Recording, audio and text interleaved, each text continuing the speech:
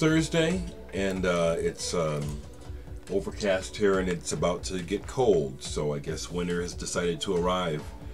A very quick post today. Maybe I'll come back later, maybe not. The main thing I want to do is I want to congratulate David, Sequoiaflame, and Jeffrey Scott Greer, TheRecordFiend. I just ordered RecordFiend's new album. And I want to congratulate David on getting this done. If you all don't know, David Sequoiaflame is one of the people who got a hold of me and made my records happen. So David is an amazing person. He's not the only one, but I'm going to give a lot of props to you, David.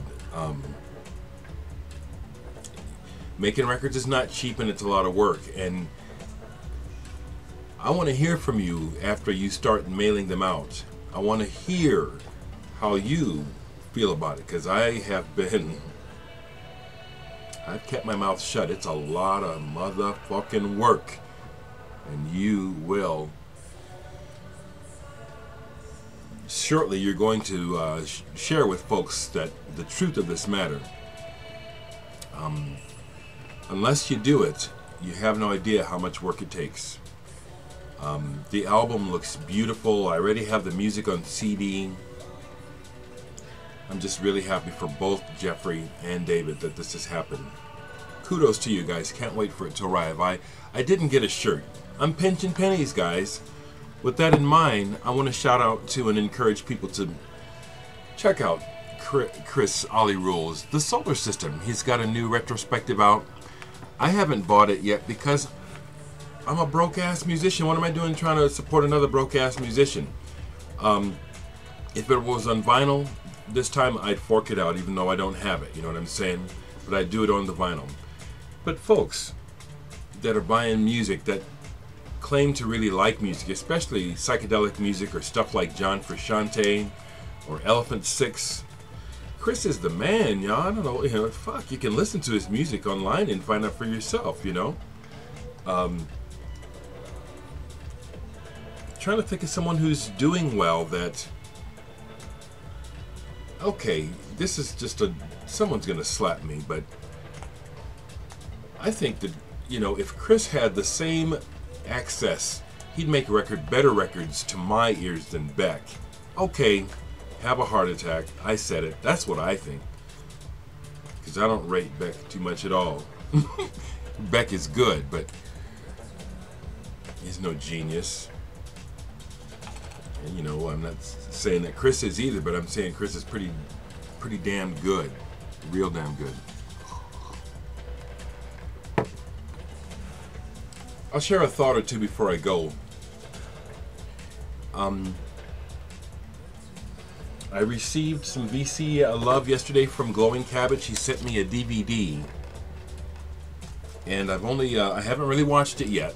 Bobby Previtt and Jamie Saft and Skerrick. I know I'm gonna dig it. I like Bobby Previtt. If I look down here right quick, maybe I can find his album to show you right quick. Yep. Pushing the Envelope. This is one of Bobby's albums that I have, so I do appreciate very much, Jeff, Glowing Cabbage, Double O Cabbage, you sending this to me, and I'll be checking it out today or the next day. What I have been watching is more stuff from the History Channel and National Geographic lately, and kind of boning up on the Mayan calendar and some of the ancient Egyptian stuff that I had forgotten about and only had ever half learned. It's got me musing on the ages, and indeed, I totally agree that we are at the end of the Iron Age, that we are in the Dark Ages, that the way that we're living on this planet is so out of balance. The fact that we live in a patriarchal society, I always knew, see, even as a little boy, when they were teaching me that Christianity crap, I said, it don't make sense that God is being represented as a man. That doesn't make sense to me. It makes sense to me that a better picture of universal creation is one where it's in balance, male and female, balancing each other out, but that indeed the mother of the universe is recognized. The woman. Ain't no life popping out of a man's ass, you know what I'm saying? It's like, boy, did we, like mankind really lost the plot a long time ago. The idea of a golden age that has passed and will return every 26,000 years or so makes complete sense to me, and the idea that we're living in the most advanced time of technology, boy, what a fucking lie. I mean, that is just that self-serving bullshit. It's like, if we were in the highest state of mankind, we would be acting in benevolence. I know that's a fact, because high knowledge seeks to, how do I put it into words? It's not self-serving. The powers that be and patriarchy is self-serving.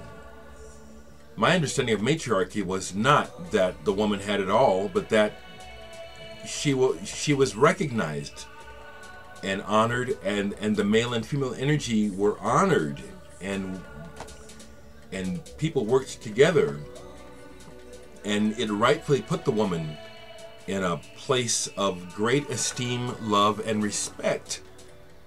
Not that she had to be over the man, but like this. But it makes sense that the woman would be queen because she's bringing the life. Ain't man procreating no life. Ain't no babies dropping out of our ass, of our nuts. And it just, again, as I kind of reflect on these things, because I'm always thinking about shit, it makes sense, and I'm glad that I never got married, because many people enjoy marriage, but marriage and raising children in this society, in this power-mad, patriarchal setup, is such a struggle. It's not set up for the purpose of raising people healthily. You start a family, you raise kids, and the first collateral damage is the kids, because your ass is so hard put trying to make money to raise them. And they're the first people to get kicked by the roadside. Look at today's society and tell me this ain't true, in large part. If it's not true about you, I ain't talking about you. But I'm talking about a whole lot of motherfuckers, okay? Whole lot of people fucking up. This is what's on my mind. And that's what I want to share today, as opposed to talking about some records, Talk about some records later. Maybe not. Pulled up my Sacred Earth sweatshirt that I got years ago from working with the God and Chartsa monastery from originally from Tibet, but they're exiled in India. It says it on the back. See that, Tibet? I hope so. Real proud of this. Look at how brilliant it is. I've had this since 1993. It still looks almost brand new. It's been washed several times. How about that? One more thing I want to say. I'm listening to Talk in Color microburst remix. This is just awesome. Let me take it back for this is just so good.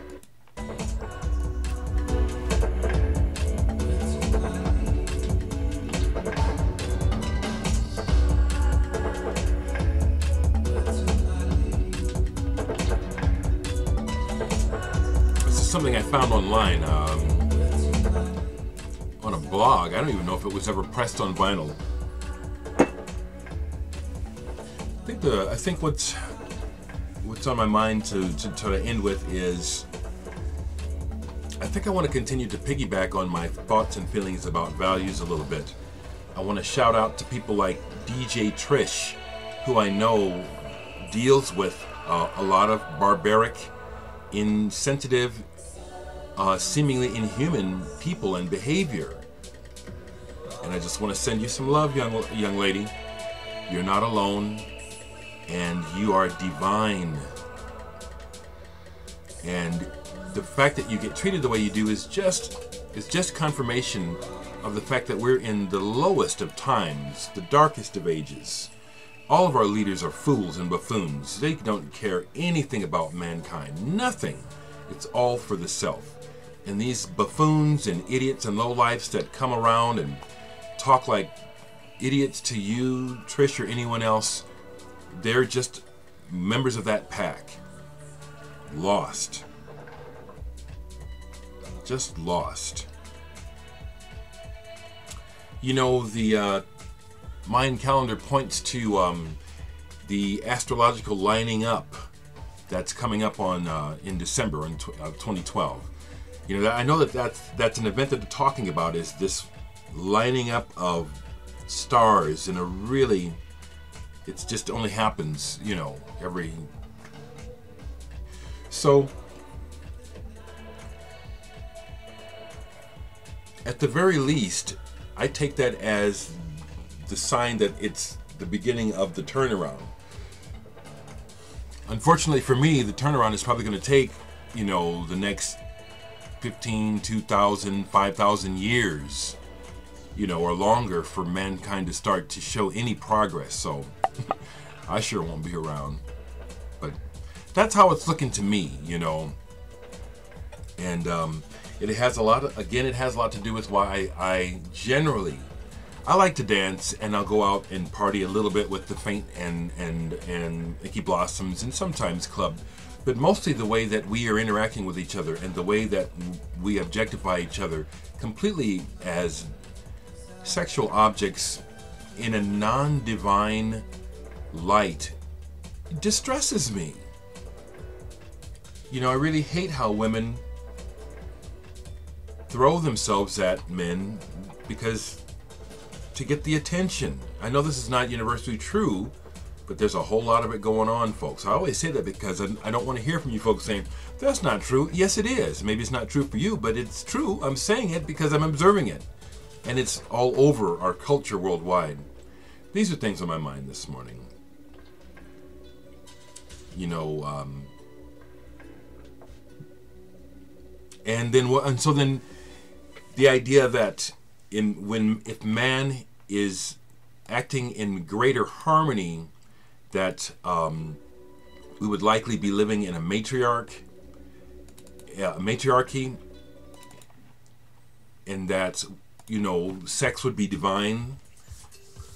What do I think? Where do I think that homosexuality fits in with that? I think it still fits in, because remember, we're talking about balance.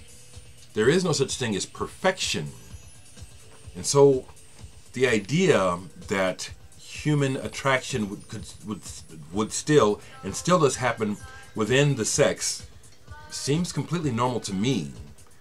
It makes sense, though, that the majority would strive to be in balance and in harmony with each other's sex. You know what I'm saying?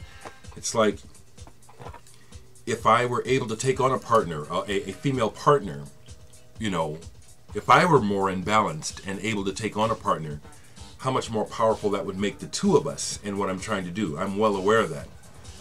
But I'm openly admitting I'm aware of my own imbalance in my own life. And I don't think I can just snap it up and make it change like that. I think I'm better staying to myself than making a woman miserable trying to get it together in this lifetime. I'll end this by, again, congratulating David Sequoiaflame and Jeffrey Scott Greer, The Record Fiend. Can't wait for my copy of that vinyl.